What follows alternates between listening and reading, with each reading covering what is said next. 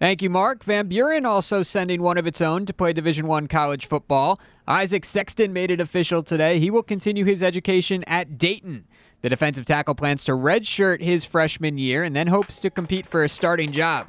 I was really stressing out for a while about it, but finally just making that decision, makes a big difference in how I approach everything. I'm really excited about next year. A little senioritis kicking in now, so just getting really excited about it.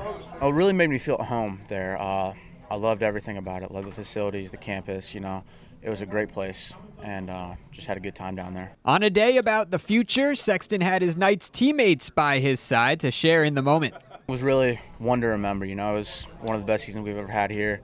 Definitely bittersweet. I'm going to miss all these guys, all the memories we've had together. But at the same time, I'm still really excited about what's in store.